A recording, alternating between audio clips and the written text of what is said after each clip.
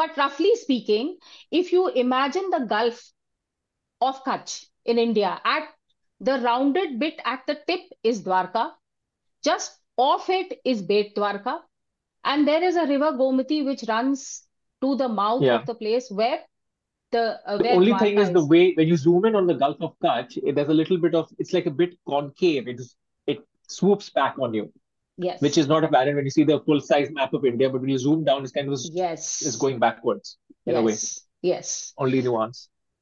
So, this is what I wanted to show you, that Dwarka was not a very simple place on the mainland. It had Hmm. an intricate system of creeks and rivers and ridges because it was absolutely on the coast. So Hmm. that was Hmm. the point I wanted to make by showing you this map of ancient Dwarka and ancient Bet Dwarka.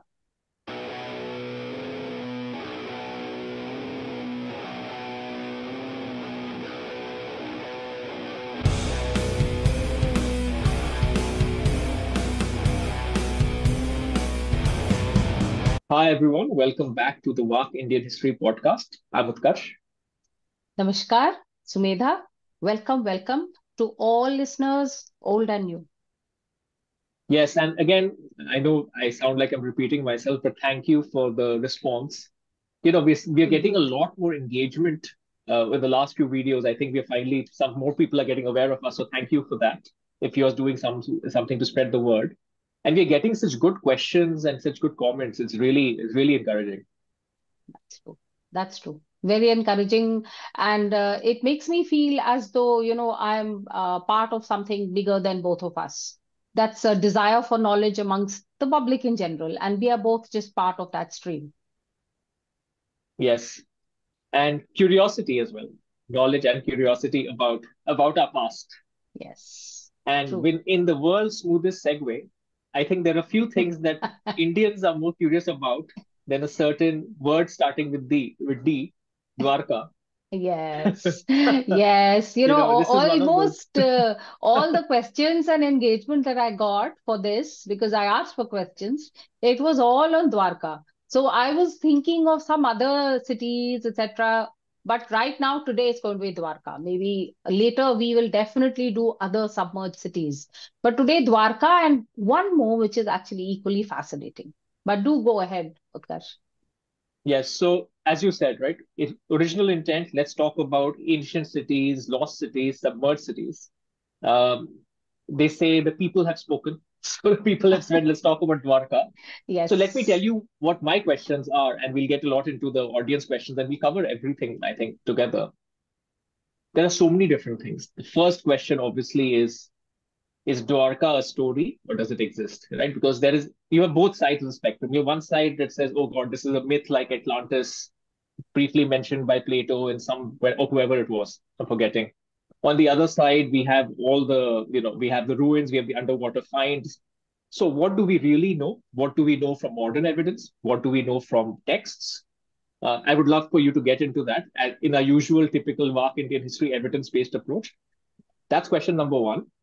Question number two is there is definitely a linkage with our text, with the Mahabharata specifically. So I'm very curious to know what is the story of Dwarka according to the Mahabharata and how does it kind of correlate with what we see. So let's start there, and I'm sure once you share that, I think there's going to be plenty of food for thought.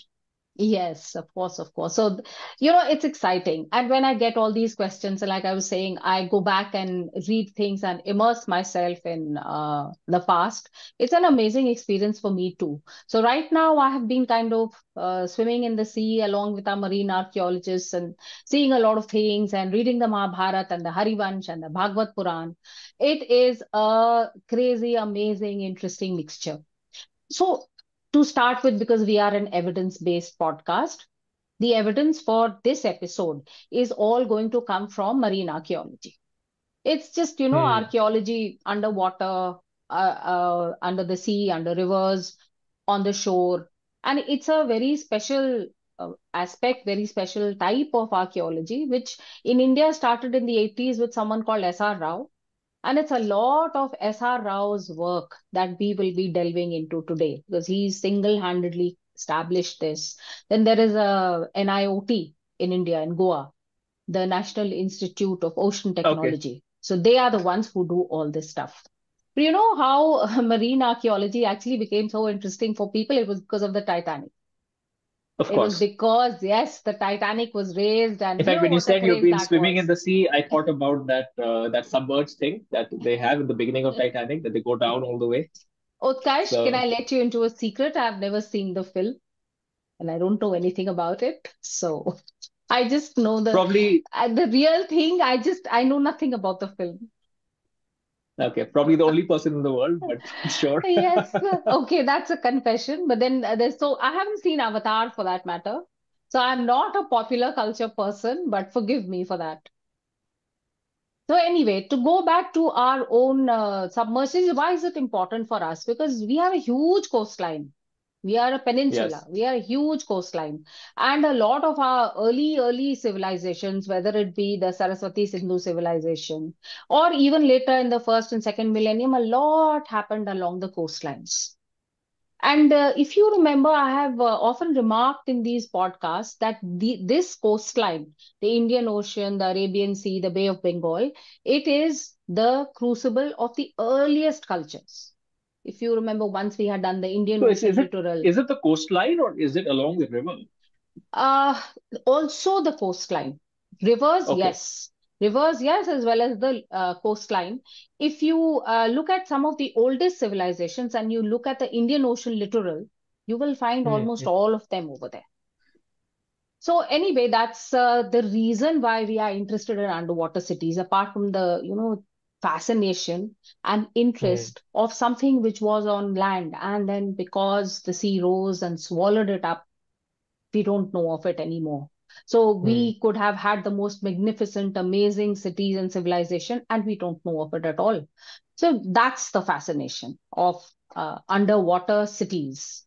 We have many underwater cities because, contrary to what is thought, we were a trading, seafaring nation right from the word go. And I don't know whether we'll have time to talk about it now because we are going to be concentrating on the Gulf of Kutch, where the Hmm. Hmm. Dwarka Hmm. and Bet Dwarka and River Gomti complex exists. But there is Ah. also a Gulf of Khambat. And in the year 2001, while checking for pollution, the NIOT found perhaps the oldest civilization in the world, 7,500 Gulf of BCE, Khambat. Where is that? Gulf of Khambat. So India has two gulfs. The top one near the Run of Kutch is the Gulf of Yeah. Kutch, and the Okay, I lower got it. one is Yeah, yeah, yeah, yeah. the Okay. lower one is the Gulf of Khambat. So that Gulf Okay. of Khambat is today arguably evidence of the oldest cities, urbanization, and civilization ever. Today may not be the day for it, but we will definitely do Okay. some Hmm. Hmm. Hmm. focused, do a focused podcast on what has been found in the Gulf of Khambat. Okay.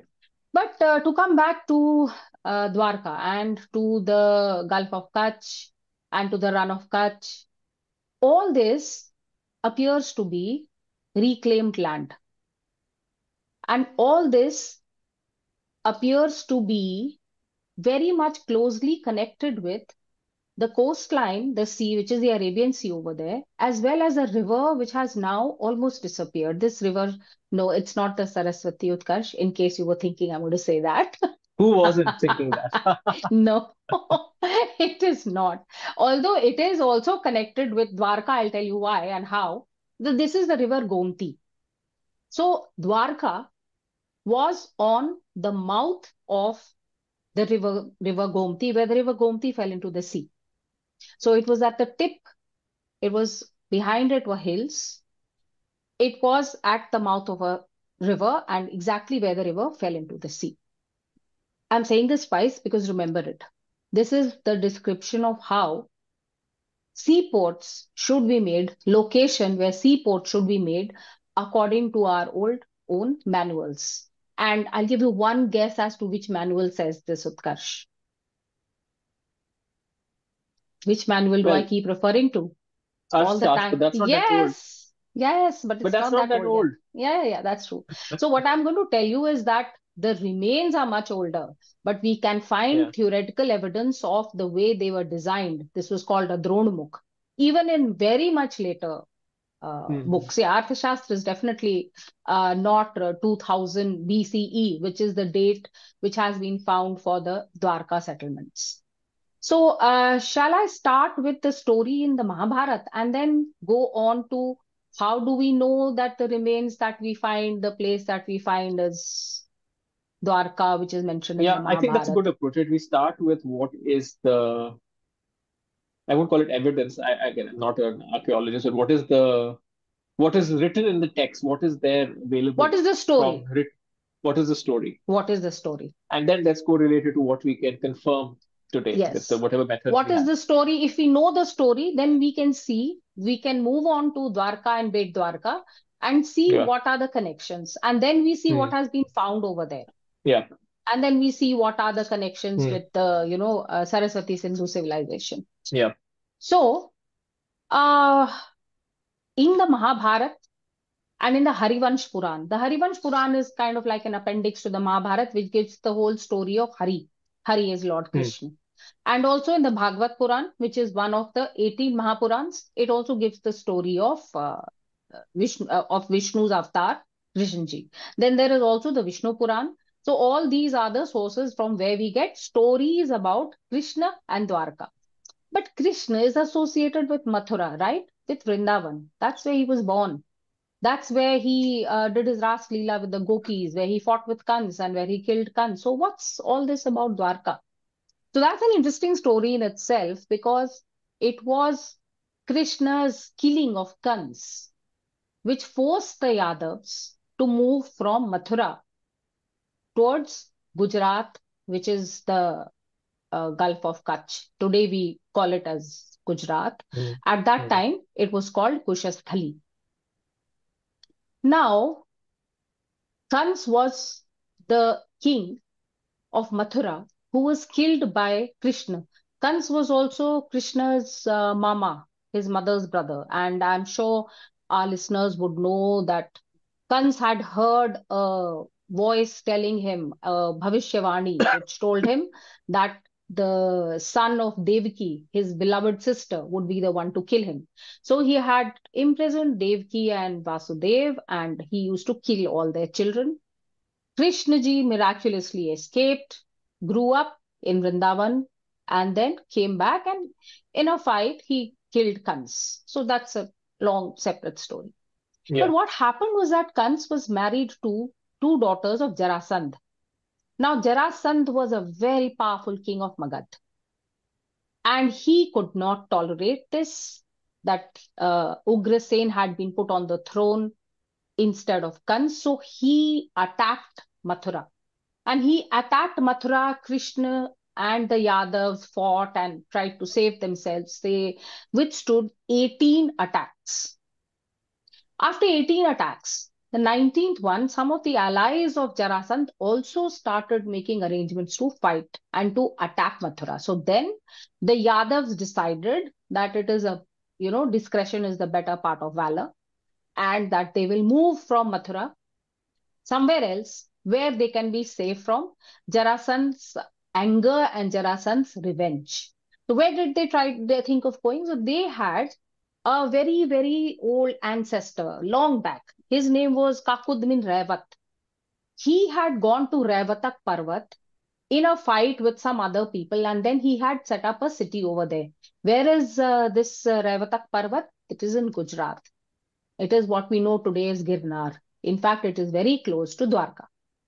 So they decided that they would go to that ancient ancestral city of theirs and build a very protected fortress where they could be safe from the ire and anger of Magad. So, that's why another name for Krishnji is called Ranchhod. He ran away from the field of battle. That's why he is also called Ranchhodji. So you see, we have all the characteristics of our Devis and Devtas and different names. So anyway, Hmm. or the entire Yadav clan relocated to this place near Girnar Parvat. And this is important because that is the way it is described, that they went to a place, Revatak, which was near this Girnar Parvat. It was called Revatak at the time. And they established a seaport over there. They established the seaport at Kushasthali, and Kushasthali is actually a place called Bet Dwarka. So you see, there is Dwarka, which is called Antardweep in the Mahabharata, and it's also called Varidurg in the Harivansh. And there is Bet Dwarka, which is called Kushasthali. Kushasthali or Bet Dwarka is a little island. Utkarsh, since we are on Zoom, do you think that it's a good idea to show people that place? If yes, but the question is, oh, you're sharing the screen. Wonderful. How good. So, can you see this is just, you Yes, can see it's Wikipedia. Can you see Dwarka? I can see. Here's Dwarka. And can you Yeah. see Bet Dwarka? Here is Bet Dwarka. At least on my screen, it's not large, but I'm confident that when it's on a computer screen, it'll be large enough. But yes. Okay, so it's a little island in the Yeah. middle of that little cusp over here. And when can you see my this arrow at Dwarka? So the river Gomti also comes from the south and falls over here. And look at this Okhamadhi. Okhamadhi is also important. All these places just, note their relative position. So Relative Bet position. Yeah. Dwarka is an island off the coast of Dwarka, and Dwarka is on the mouth of the Gomti River as well as the Arabian Sea. So this is it's good to get the location Hmm. of all these Yeah. places. So they came to Dwarka, and this place was the bay. You see, there was a little bay where you were looking at Bay Dwarka that gave you very good protection from the weather, and there was a hill at the back. There was the sea on all sides. So what they did was that they made a seaport at Dwarka, and the Bet Dwarka place was kind of like an administrative head. It was their capital. You can put it like that. Okay. And it was overlooking the Arabian Sea, and it was built at the interface of land and sea. There are also two How or long? three creeks How over here. long did this take? Actually, Mahabharata. Of course, the battle itself was a few, whatever, 18 days, but and there are many things preceding the battle. How long was this process to set up something so? Well, for that, we only have kind of miraculous versions. So Krishan ji was helped by the architect, the divine architect who is called May, and Vishwakarma, who is the divine artisan. So it was built like that. It was built in a trice. All the At the speed of mind? houses. Was this built at the speed of mind? No, no, I think 2 or 3 days, 2 or 3 days, Okay. not more than that. Wow. So I the think that we need to have a separate conversation on these things, concepts of these time or not what? concepts of time or the more miraculous things that happen. But let's not distract this episode. Okay. Miraculous things which happen, I'd just like to, just a little word. The Yeah. little word is that they are kind of metaphors. When the text says that it was built in a day or very quickly, it's Hmm. just to tell you that it was done quickly, or they will say that it took, yugas. Many yugas went by while this It's a happened. figure of speech.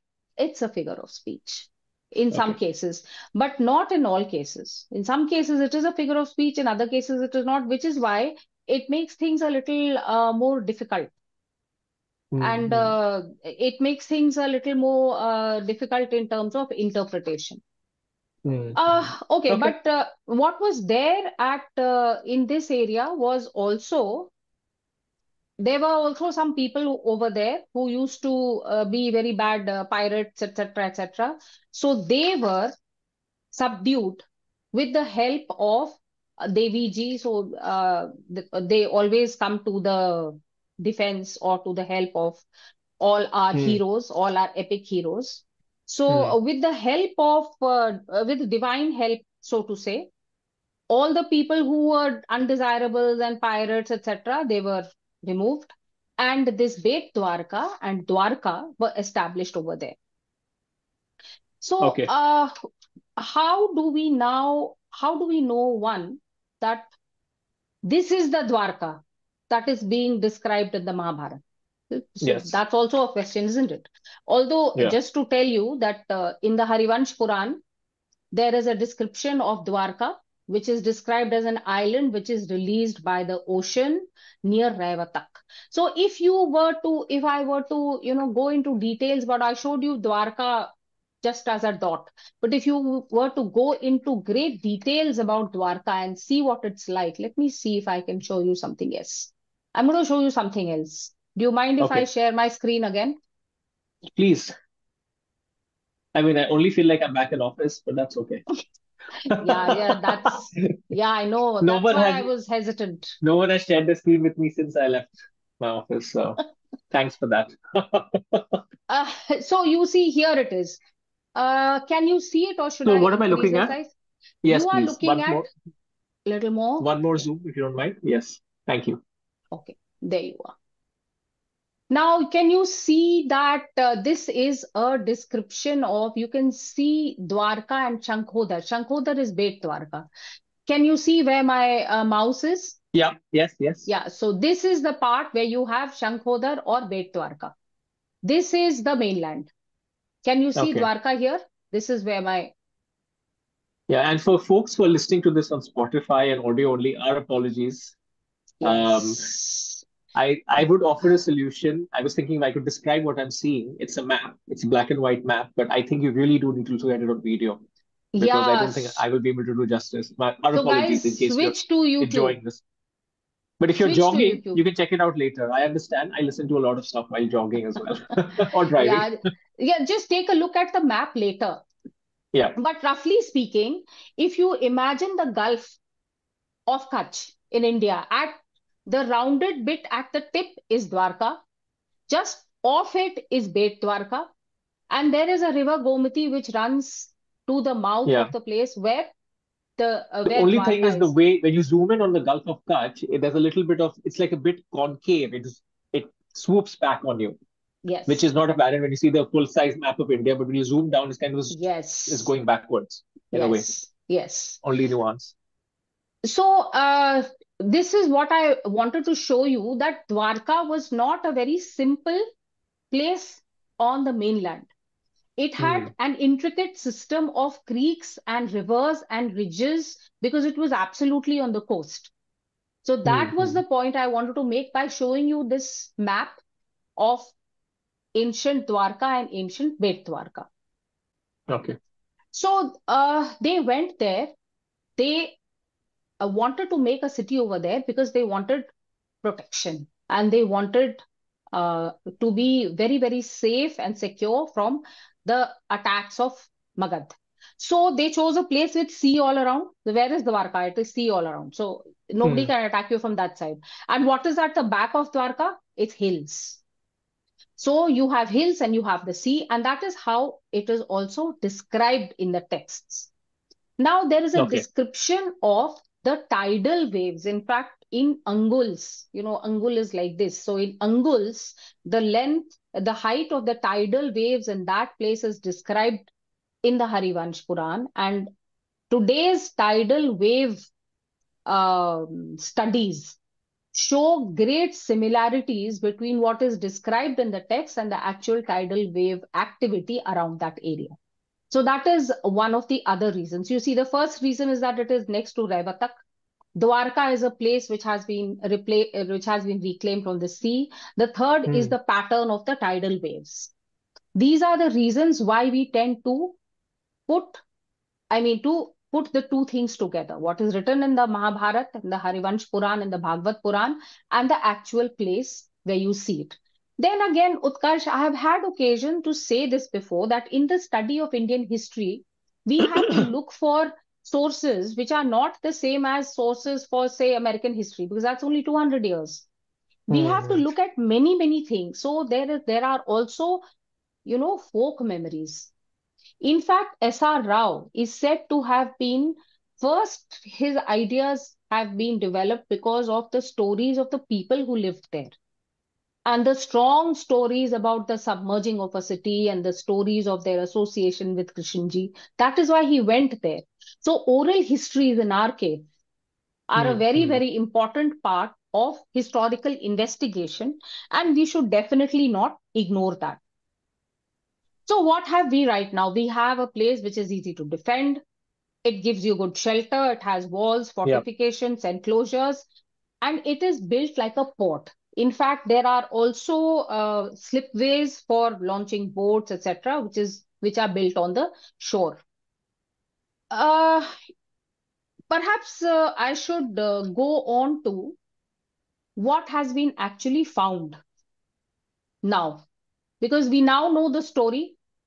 Yeah. The story of the end of Dwarka, I will tell you later when we come to the end.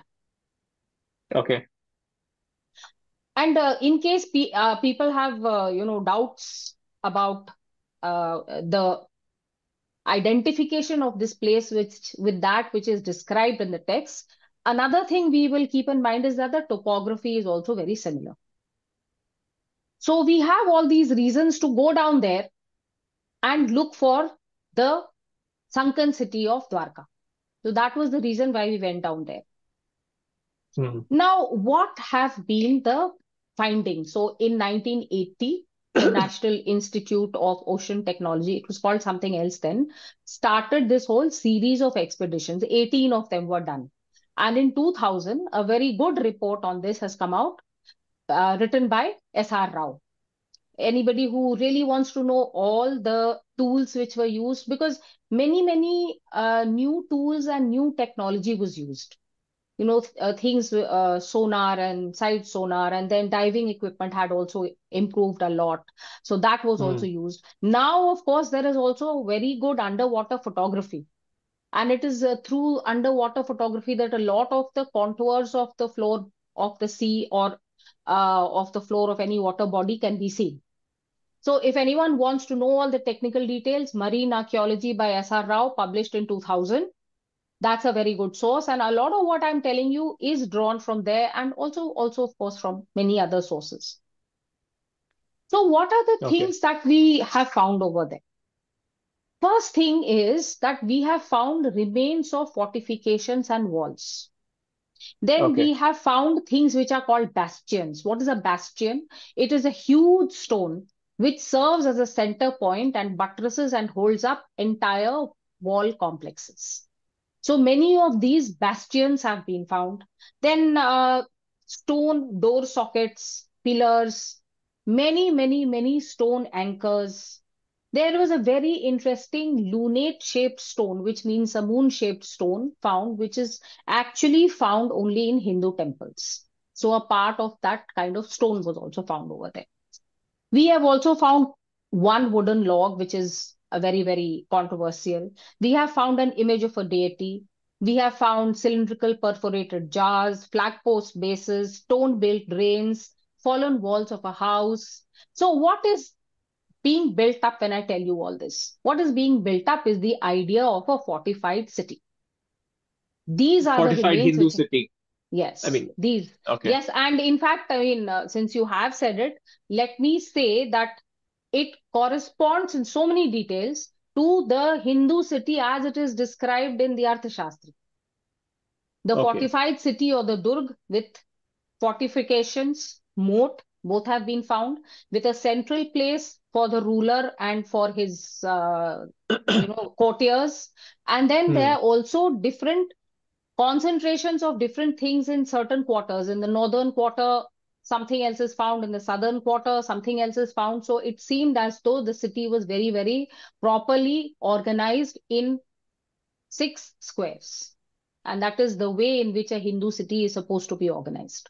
So all these things which have been found are, kind of referring back to many of the things that we have seen and the things that we can read from the texts which are there with us But at the but moment. if I can just ask you a question there, because Arthashastra, as we talked earlier, is much later. Yes. So this is a fortified city for sure. This is Hindu city, all the descriptions that you said. Is there any particular evidence or linkage? Is there something described in the text in Dwarka which you can now find in the evidence that you can see today? Yes, so the thing is, Utkarsh, when in Versus Dwarka, any, yeah, yeah, go ahead, go ahead. when in the Bhagavad Puran or Mahabharata, they describe the city of Dwarka.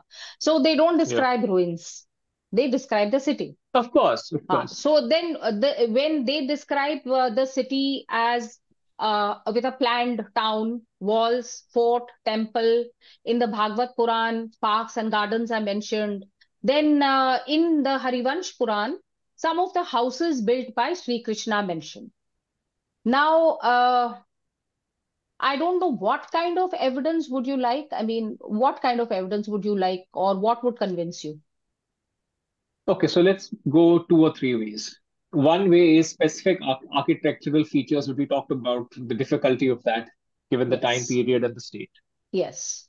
Then there could be, which I'm sure you're going to get into, based on geology, what the timing of that city appears to be. Of course, dating, of course, I'm going to get into dates in Dating. a bit. So Yeah. we'll talk about that. And then how does Hmm. that date triangulate with whatever we've talked about dating the Mahabharata and other different things, Yeah. or that particular, is Basically, there any we've said that correlation? it's very tough, and right Yeah. now we're not jumping into it. So that's, since you asked the question, I'm saying that's another way Hmm. where on one set of information, these set of events are said to be at this way, and there's some evidence that points to it them being here. And then you have these ruins which have a separate set of evidence pointing them to be of a similar period. Hmm. I'm just saying that's kind of triangulation. But basically, my question, the heart of my question is beyond a bias, not a bias, but a desire for it to be true. Hmm. What tells us it is clear that there is a fortified city sunken at the bottom of the of that sea ocean over there. Arabian It's Sea. clear, right? Arabian Sea. Yeah, Yeah. Arabian Sea. Sorry, Hmm. it's clear. Ocean is Indian Ocean, much lower. It's clear that what makes us feel confident that it is indeed Dwarka as Hmm. described. That is my question. Hmm. Yes. So for that, like I said, we have a lot of oral history Hmm, associating that place with. In fact, today we have the Dwarkadhish temple. That's only about, say, 1,000 years old. It's not all that hmm, old. In our scheme hmm, of hmm. things, 1,000 years is not really all that much. So Yep. so there is a place called Mool Dwarka. That Mool Dwarka has nothing which is old. And that in itself is a great evidence for everything, because in the Mahabharata itself is written that Dwarka has been completely destroyed. Okay. Nothing remains. Absolutely nothing remains. So let me come to the end of Dwarka then, Yeah, because yeah. Go that ahead. Go also ahead, helps. please. That also Yeah. helps in providing evidence. So in the Mahabharata, what in the Harivansh Puran and in the Mahabharata, the end of Dwarka is described. In the Mahabharata, what they say in the Mosul Parv is that the sea rushed into the city and Dwarka became just a memory. In Oh. the, yes, and in the Mahabharata is also said that the destruction of Dwarka was foreseen by Krishna. And so all the people of Dwarka were warned that they should move out. So Arjun was the one who went, and along with some other Yadav chieftains and leaders, all the people of Dwarka were first moved into, all the people were moved into a safer part where the whatever was coming was going to be a little easier to handle. Hmm. So let me tell you the exact thing. In the Bhagavad Puran, in the 11th skand, in the 30th adhyay, there is a set of 4 lines which describes the portents of doom and what is going to happen to Dwarka.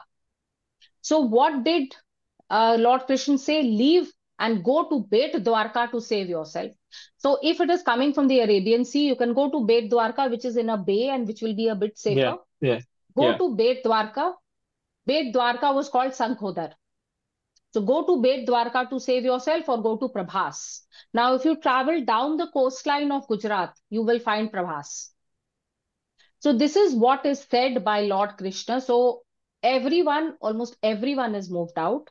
And after that, it is what is called, what is written in Sanskrit, it is swallowed by the sea. This is said in the Mahabharata. This is also said in the Bhagavad Puran in the 31st Adhyay. Hmm. Except for Lord Krishna's mansion, everything is swallowed up by the sea. Now, why is this important? Why am I saying it now when you have asked me Yeah. for evidence?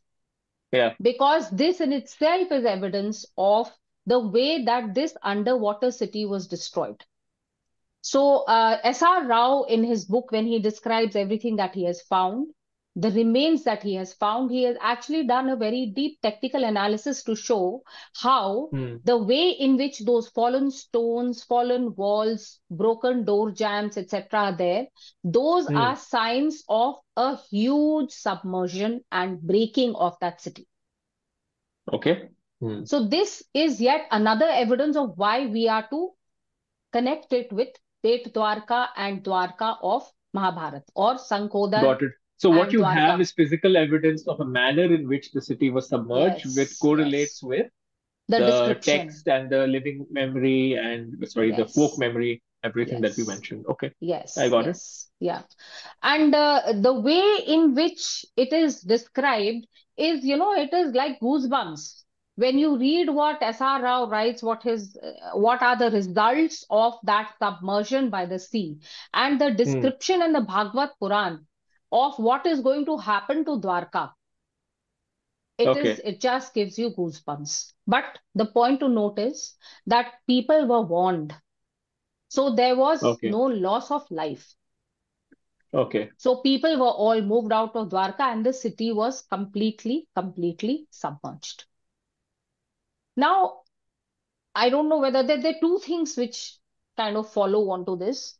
One is Hmm. that if this place existed, and I've been insisting that it's a seaport. So what's the use of a Yeah. seaport? Why make a seaport? Trade.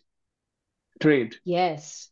So there should have been trade because there is also evidence that there was a slipway, there was a place, it was a port where big ships could come in, and there Hmm. are also stones with holes in them which show you that huge ropes were used to tie these ships. So what was the use and where were they coming and going? So they were Hmm. going to there was a lot of trade with what we call today as the Gulf area, especially Bahrain. And Okay. What was artifacts that from area here. called back then, and who was there at that point in time? I think isn't it? I forget the name of the civilization, but they used to call us Meluha. Oh, why have Yes, I they heard the used to call term us Meluha Meluha. somewhere? Yeah, you would This have heard word it. sounds familiar. It's a very familiar term. So Okay. also artifacts from here, from India, have been found in that area. Very old. In fact, in the same time period, I haven't come to the time period yet, but roughly I can tell you it's about 2000 Yeah. BCE. They have been Yeah. found over there. Yeah. Another interesting, there was an article in the New Scientist about 3 months ago about how when the pharaohs in Egypt, when they were mummified, certain perfumes and certain spices and certain substances were used, and some of them have newly been traced to India. So you can Oh, interesting. also make that connection that there was trade with Egypt, Okay. even at this period of time. Now, Hmm. I think we should come to the point of dating. So all these Yes. things have been carbon dated, and dating has given a time of about 2000 BCE. So that is about 4000 years ago. Now, this Hmm. 2000 BCE, this city, it gives a kind of date which is coterminous with the Saraswati Sindhu civilization, with Harappa, Mohenjo-daro, Rakhigadi, Lothal. Remember Hmm. that we are Hmm. not talking about Lothal, but Lothal is also a very important ancient, perhaps the first seaport in the entire world. We will, and it's Okay. also been a lot of it has been submerged and it's also next to the sea. So we will talk about it sometime. Hmm. Hmm. So this 2000 BCE is the dating. This links it with what? With the late Harappan period. to the Harappan Okay. period. The Saraswati Sindhu civilization period is also divided into many, many parts. And Hmm. it apparently it started 9,000 years ago, the earliest Harappan period, and then the late Harappan period is around, say, 1500 to 2000 BCE. Hmm. So it now relates to that. What have we found that tells us that it is related to the Harappan period? We have found seals with the same script as is there in the other sites of Harappa, Mohenjo-daro, Lothal, etc. The same script. Hmm. Hmm. That script is on a conch shell, and it has the motif of a unicorn, which in Sanskrit we call ek shring, and the motif of a bull and the motif of a goat. These are standard Indus Valley civilization motifs. Sorry, you just threw something very interesting in there. I always thought the unicorn was a European invention. It was their Indus Valley civilization Yes, because and that we don't talk about it much in India. yes, because we don't. This whole translation is wrong. In the Indus Valley civilization is an animal with one horn over here. Okay, Okay. this. Now this in Sanskrit in Indic terms it's called the Ekashringa, which means one horned. Yes. It has wrongly been translated as this peculiar unicorn that is the product of Western civilization. This Ekashringa has a very deep relation to the philosophy and the iconography of the Indian civilization and of Indic ideas. One day we will do a podcast only on Ekashringa. But for the Okay. moment, Ek Shring is one horned motif. Let's Yes. not please call it the unicorn. This Okay. one horned animal motif, and it's a mixture of the iconography of two animals for certain Yes. specific symbolic reasons. This Hmm. Ek Shring has been found here too in Dwarka. Now we have Okay. already connected Dwarka with the Mahabharata, with the Bhagavad Puran, with the Harivansh. Now we are connecting it with the Saraswati Sindhu civilization. The Saraswati Hmm. river does come in here, because in the Mahabharata, when the Kauravas and Pandavas were fighting, Balaram is the elder brother of Sri Krishna. He Hmm. was very fond of Duryodhan. He did not want to engage in any fight against Duryodhan. However, he could not bring himself to accept all the wrong things that Duryodhan was doing. So he opted Hmm. out. When he Hmm. opted out, what did he do? He started from Dwarka and he went off along the Saraswati river to Patan, which is Prabhas Tirth. This Prabhas Tirth was on the Saraswati river. So you see Okay. that this Dwarka, a person who lived there, is connected to the Saraswati river. The kind of artifacts of which I will tell you more that we are finding in Dwarka are also connected to Harappan civilization. I've just spoken to you about a seal, image, iconography, and script. Hmm. The script now, it's a very, very vexed issue, isn't it? No, many people say, We've talked okay, about this, right? yeah, That's the challenge, right? We've talked about yeah, that. yeah. You can't So, decipher it, so you can't confirm. yes. But one person who has, there is someone called N.S. Rajaram, then there is Yes. one Mr. Kalyana Raman. So some people are doing it, and I'm giving you one of the theories regarding what is the meaning of what has been found on that conch seal in Dwarka. Hmm. So one of the meanings is that it says Mahakach, and Mahakach means sea god or sea king. And Mahakacha has been associated with Varun. Remember Varun Devta when we were talking about Sri Ram and the Brahmastra? Yes. So this could be the same Varun Devta. But yes, this is Okay. not universally accepted because the Hmm. Hmm. Hmm. everybody is Hmm. not ready to accept the way in which the script has been understood. Let's leave that aside for the moment. The script is the same as that in the Harappan civilization or the Saraswati Sindhu civilization. The iconography is the same. The Okay. dating, the scientific dating is Hmm. around the time of the late Harappan period. So we have very, very strong links with the Harappan civilizational complex. What else have we found? We have found pottery. Their technical terms are lustrous redware, chalcolithic black redware. So these are also late Harappan. These are also 15th, 16th century BCE, which is the same as around, 2000 BCE. We have found inscribed potsherds. Potsherds are broken pieces of pottery. Same kind of script is inscribed on them, small pieces. Then we have found the stone seat of a statue. We have also found a statue, but only up till the legs. The upper part is missing, Hmm. so we don't know who it Hmm. is. Because none of the Lakshan of any of the Bhagwans is visible, so we don't know who it is. What we have found very interesting is a brass chariot. This brass chariot of Dwarka. And are you going to ask me how come brass? How do you find brass in the second millennium BCE? So let me tell you that Indian civilization was the first to use brass. And indeed, in the second millennium BCE. So this is almost the same as a bronze chariot which has been found in Daimabad. Daimabad is a Saraswati Sindhu civilization site. The two are very, very similar. The Daimabad chariot and the brass chariot of Dwarka. Now, chariot, remember the chariots of Sinoli? Yes, Those very early chariots episode. of, yeah, those chariots of Sinoli are also associated with the Saraswati Sindhu civilization. So, in fact, some iron nails have also been found, dated to the same period. But at that time, the extraction of iron was not very good. So it's a kind of mixture of many different elements and it's not perfect. But yes, iron nails have also been found. And something very interesting. You see, I'm wearing bangles. So who do you think invented bangles? The Saraswati Sindhu civilization. And what were the first type of bangles made? They were shell bangles. And shell bangles are, I mean, bangles are a gift of Indic civilization to the world. Shell bangles, earliest in Harappan civilization, they have been found in Dwarka. So Hmm. I'm just giving you all these things to connect Dwarka with the Harappan civilization.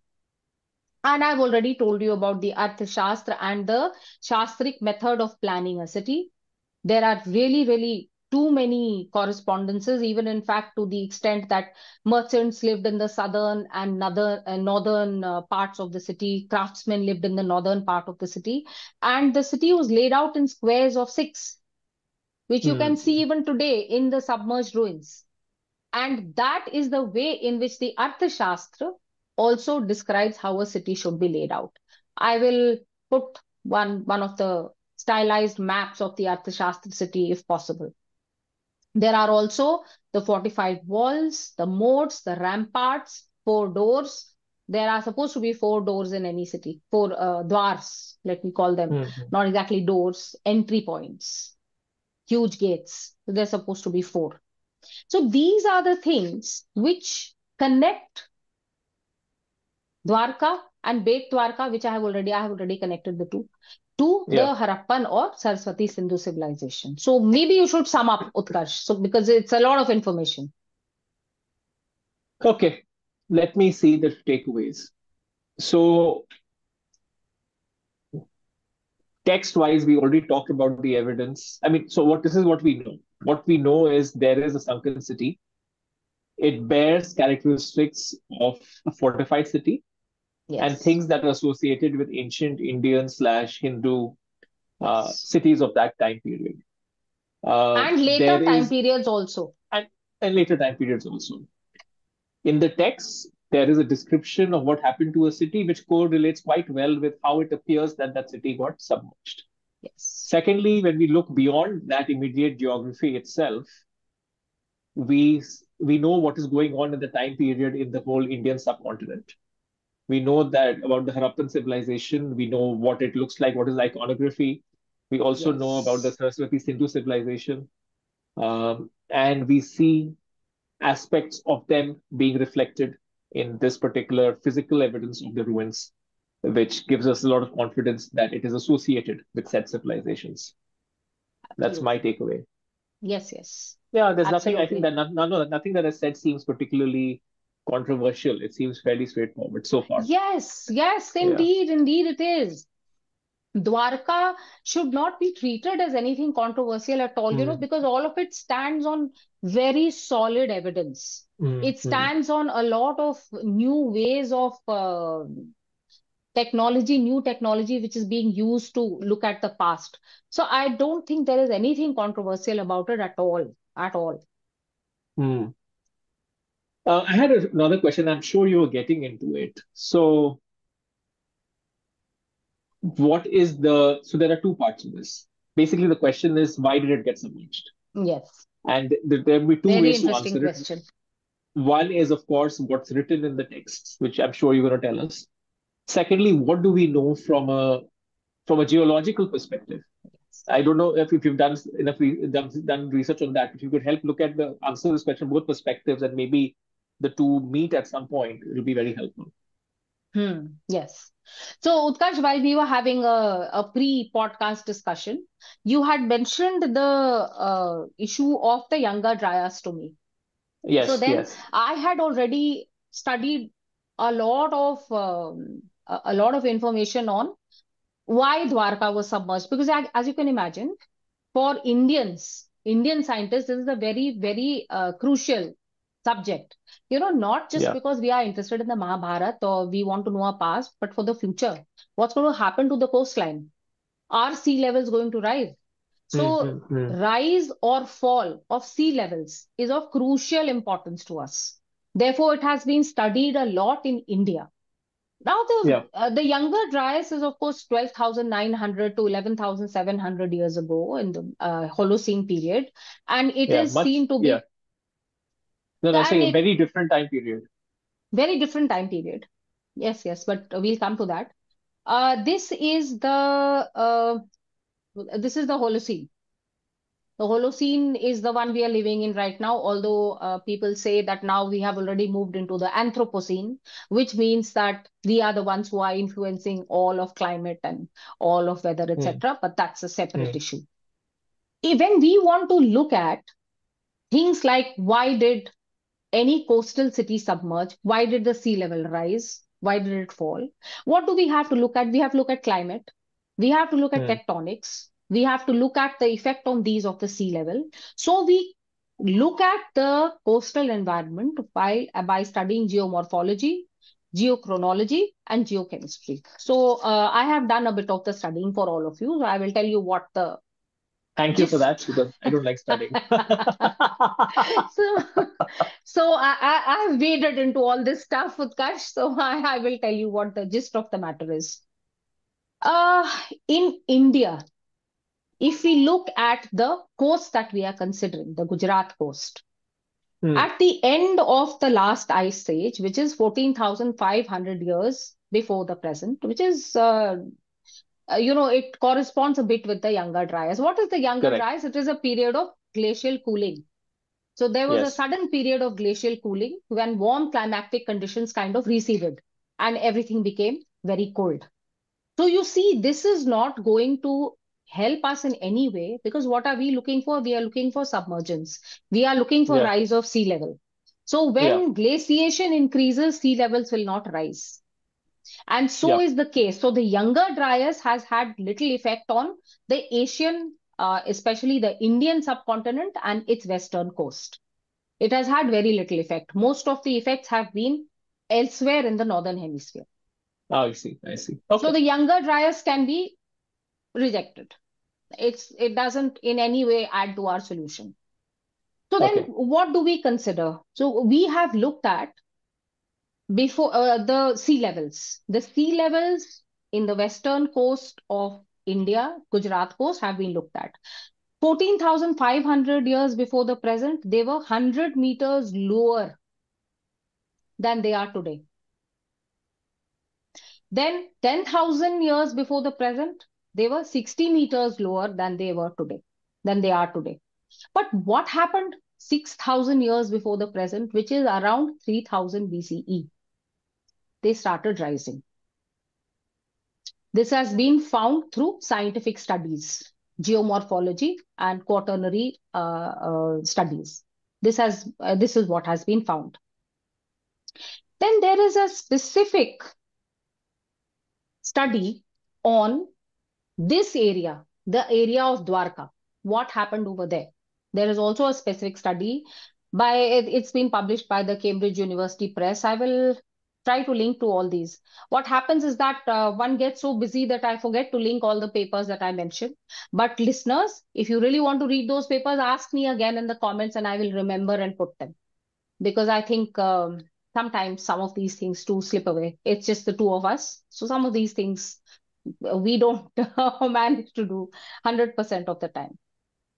So these studies suggest that the ice age melt. So 11,700 years ago, the last ice age ended. Holocene started.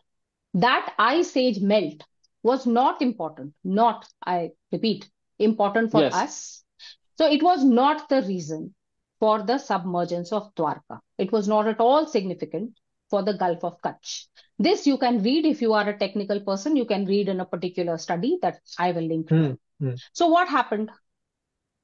So what their understanding is that it was a question of huge tidal winds which affected that part of the country, that part of the coast, and it was Tidal what? tidal winds, therefore Tidal tsunami or winds. cyclone.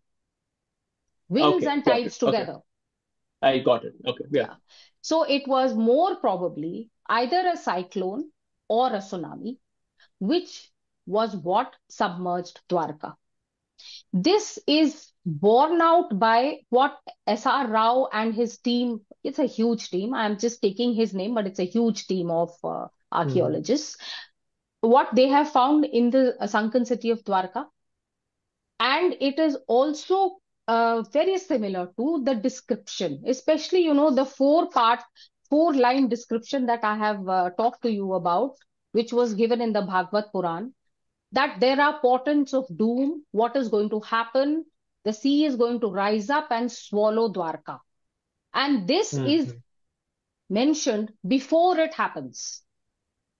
So it is an event which happens, which is forecast by somebody, which is seen, disaster management is done and disaster prediction is done and people are moved from there. So whatever kind of geographical knowledge we have of, this is paleogeography, obviously, we go right back into the past.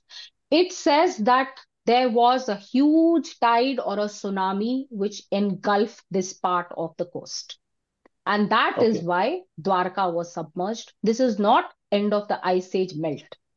This is a one-off event, a cyclone or a tsunami. And such can also be the case for other Harappan cities. So, because that's also a big mystery. End of Harappan cities, what happened? Was there a tectonic shift in the Ganga? Was there a tsunami? Was there something else? So that's also a very big mystery.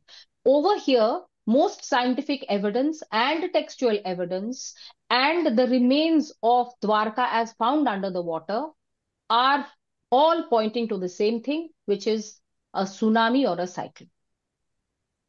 Okay, got it. Okay, so it's no massive global event. It's a very localized thing. Yes, correct. It's not a global event, this one. Yeah.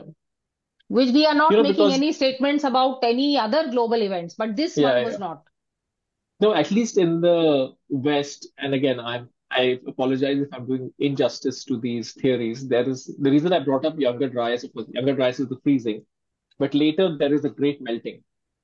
And a lot of proponents of ancient civilizations cite that melting moment as a moment that melted, that submerged a lot of cities worldwide. Yes, correct. Graham Hancock is a big fan. Yes, and that is why, Utkarsh, I find myself thinking of Graham Hancock as, I don't agree with him.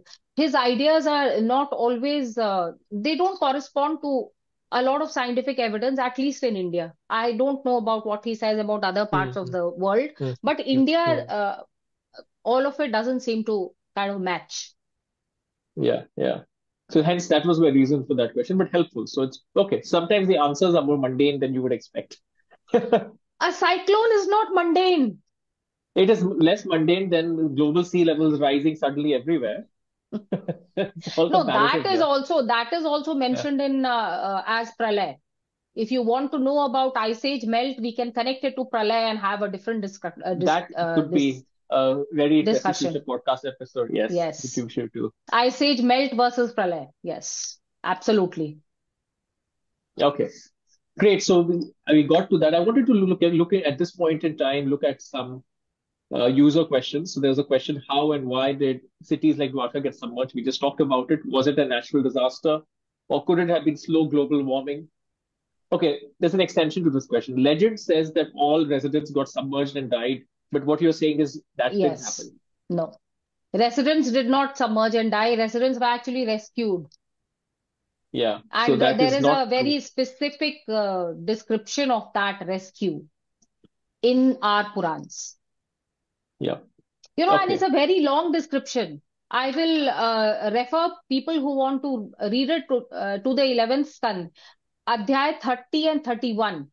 Have a long description of how everything happened, how it was seen that this doom is going to happen, how people were moved, how some people went, Hmm. how some came back, what happened to Lord Hmm. Krishna, what happened to his Hmm. mansion, and Okay. everything is there. Got it. Great. Then we have another question. Specific climate geomorphological studies of Kutch coastline. You talked about this sea level rise Yes, versus ice age and inundation. We just talked about this yes, connected to Mahabharata. I think we've covered that pretty recently. Links with climate change, extreme climate events. I think we talked about this. This is not yes, particular to any. It is an extreme climate event for sure, but very yes. localized is what I would say. Links with Saraswati Sindhu we have talked. What other questions do we have?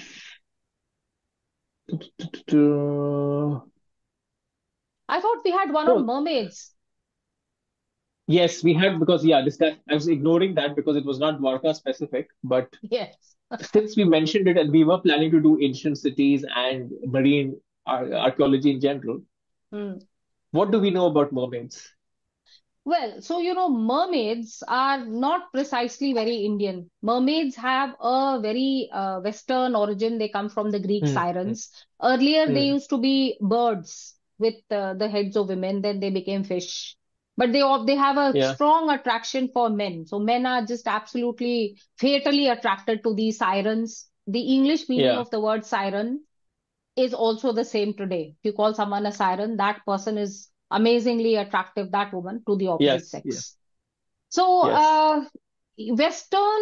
many Western stories, and now the Disneyfication of mermaids is there.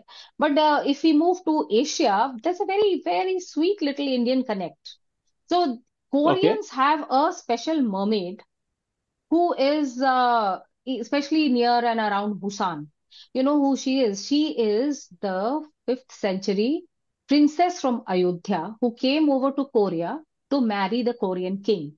Her name was Suri Ratna, and she was called Hyo Hwang Hok in Korean. And she has been imagined as a mermaid in these Korean stories. So that's the mermaid connection with India. There were links between the kingdoms in Korea is pretty far away. I get the link with Yes. Arabia. No, Okay. but you see, there was a very strong trade and cultural and social connect with all of East Asia. Very strong. So you know that the first king of Cambodia was also an Indian. Yeah, Southeast Asia I get because it's closer by. No, but you see, Southeast Asia, you go a little up and then you'll reach Korea. And the Yeah, connections between fair enough. all these islands and these places was quite close. Yeah. But anyway, between India and Korea, there were very strong connections. And therefore, this princess went in the 5th century to marry the king. And she has been imagined as a mermaid. And Okay. that's a cute Indian connection. Then the other one, which is Indian because it's from the Ramayana, but it is not like India Indian. The Cambodian Ramayana, Thai Ramayana, and other Southeast Asian Ramayans have this beautiful mermaid, machli kam woman called a Suvarna Macha. She was Okay. called Suvarna Macha, sorry. Her name was Suvarna Macha. She was the daughter of Ravan, the demon king Ravan, who we know very well. Yes. When Hanumanji was building the Ram Setu, then she tried to distract him and stop him so that the Ram Setu would not be built. She did not succeed, Hmm. however, and of course, she fell in love with Hanumanji. So she is a very popular figure in Thai folklore and in the Cambodian and Thai versions of the Ramayana. So she's a kind of, Hmm. Indian mermaid, let's put it that way. Although in Okay. India per se, she's not that popular. But in India, there is an interesting connection with women from the sea. So I've Hmm. told you often about this story cluster called the Barkaha, 6th century BCE, Peshachi Prakrit, now lost. We now have Sanskrit, Tamil, Marathi, Hindi, etc. Hmm. versions. And Yeah. the most famous one is the Katha Sarit Sagar. In the Katha Sarit Sagar, there are literally hundreds or at least dozens of stories of women who appear in front of ship, ships, ocean-going vessels. So, and there's a voyage, and there are people who are on a ship. Suddenly, in front of them, from the middle of the sea, will arise some structure, either a mountain or a beautiful, huge tree or a complete full city with a number of beautiful women singing and calling out, or a beautiful woman calling them out and calling them to join the woman on the island or the tree or whatever it is. And then when these soldiers are attracted and they jump and go over there, most of them die, but sometimes they don't die. Then they reach that woman, and then the whole thing will go down, submerge, and then there will be a beautiful underwater city.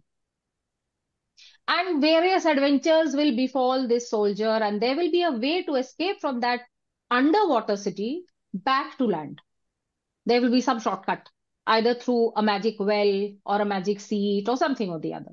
So there are umpteen number of stories like this. These stories are all like the stories of these mermaids because they attract men to their doom, but they also can lead to great riches What and great prosperity. What do you think is what is the inspiration for these stories in real life, if I could ask you that? Yes, What's your theory? yes. My theory is that a lot of Indian people went to ocean-going vessels on ships, and they went to East Asia and Southeast Asia. They obviously, Yeah. they went there to trade, and they saw beautiful cities, rich cities, beautiful women, and Hmm. trade, commerce, and seagoing was a kind of metaphor for attaining all the things that you want in life: prosperity, Okay. beautiful women, wonderful place to stay. All these things were obtained through these sea voyages. And Okay. women are always a very integral part of all this, to attract men. There are always women in every story. And it also happens to Hmm. be true because so many of these merchants went there. They had trade, commerce, and they became very rich people. They married local girls, and then they came back Hmm. very rich. However, many of them also, died in the process. So I think Hmm. that this is a metaphor for ocean going trade and for interactions between India and Southeast Asian countries, East Asian countries, which brought them a lot of prosperity. I That's see. my story and I feel that a lot of the stories of mermaids, even in the Hmm. West, are affected by these same issues and the same things. And this Hmm. Bad Kaha, this Katha Sarit Sagar is a story complex which has spread across the world. I'm sure you would be interested to know that some of Shakespeare's plots are from this Katha Sarit Sagar. Another episode in the Yes. making. And that will be one of my favorite episodes because the way these stories have gone everywhere is just crazy. So the So do Arabian we have Nights the is original Romeo and Juliet? no, Romeo and Juliet is not there. Romeo and Juliet is such a very, I don't know. It's not an Indian story, Utkarsh.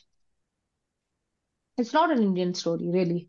Okay. Which one is, as a quick preview? So, As You Like It is Okay. directly from, and there's a very clear path that is traced from the Badkaha to the Katha Sarit Sagar and to how it went to Italy, and then from how it went to England. There's a very clear source, a clear, almost Okay. documentation. Okay. So these Okay. stories have spread everywhere. So I wouldn't be surprised if the Greek ideas of mermaids were influenced by these stories, because the way they appear in the sea Hmm. is exactly the Hmm. same. And the kind of Hmm. events which follow are exactly the same. The difference is that the Indian ones don't have a fishtail. That's the difference. They are women as in women.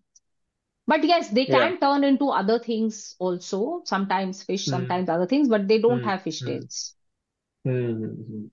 But Yeah. mermaids are, for me, trade and prosperity, but the dangers which are attached to trade and prosperity also. Hmm. Okay, wonderful. Great. I have lost myself in these underwater cities. How long has it been, Karsh? I think it's been an appropriate amount of time to consider. Okay. I like that. Appropriate amount of time. No, but great. So this was good. I'm sure that just one last question and then we can end this. So what is there ongoing work on Dwarka? Is there work? I mean, I'm sure there is. So what should we be expecting in the coming years? What are I people working think on? Would what you have we any will idea? expect is, I think technology is improving. So Uh-huh. we will be able to explore better. We are getting better images. We are able to actually see, in inverted commas, these Hmm. underwater structures much better and understand them much better. So I am Okay. expecting many more discoveries in terms of structures underwater, in terms of their dating, and in terms of their connections with what we already know. So till about the 80s, nobody thought that whatever was written in the Mahabharata or in the Bhagavad Puran would actually be found. Now we found it. Hmm. And there is, Hmm. of course, another archaeologist, B.B. Lal, who we should not forget. He has done a lot of work in this area of finding things connected to the Mahabharata and to the Ramayana. So he has done a lot of work Yeah. in this area. But I expect a greater spate of discoveries, which will, in the end, tell us that there was no different Vedic civilization and Harappan civilization, but that the two were the same. And we will get scientific evidence on land, on sea, under sea to bolster this theory. Okay. And Okay. Utkarsh, again, we've spent too much time on this, but otherwise we have to do that other Gulf of Khambat city also, or maybe just make Yeah. a short clip on it because this is already too long. So we must do Yeah. something on We'll that come back also. to it because this, I Yeah. think you again just scratched the surface in terms of ancient lost cities, submerged cities. There's a lot more to cover. It is said that it is because of the submerged island of Dwarka that the entire myth of Of Atlantis, the Atlantis. stories of Atlantis started. Yes. Yes. Yes. Indeed. And I think what we can probably do is we can do these other cities, including some Western myths. Those are myths uh, in another episode. Yes, we can. And yeah, that would be interesting. Yeah. Good. So good. We'll end it here. Again, folks, thank you for joining. Anything else to add? No, I Uh, just wanted to tell all our viewers that I am going to take a 2 week break. So there's going to be a bit of a break. Hopefully not, Utkarsh. Next week, we will release this episode, and the week after that, maybe a few clips. yes, we'll be having regular service with the clips. And there's so much information in there. I know a lot of you have seen a lot of the podcasts, but now that we are about 20 episodes in, there are literally nuggets of information hiding everywhere. So I will endeavor to get them out in more accessible forms for you to check out. Yes. So I hope to see you after my return with some other very sizzling topic. And thank you so much for responding to the questions. That's also a lot of fun. Yes. Wonderful. All right. Take care. See you next time. Namaskar. See you again.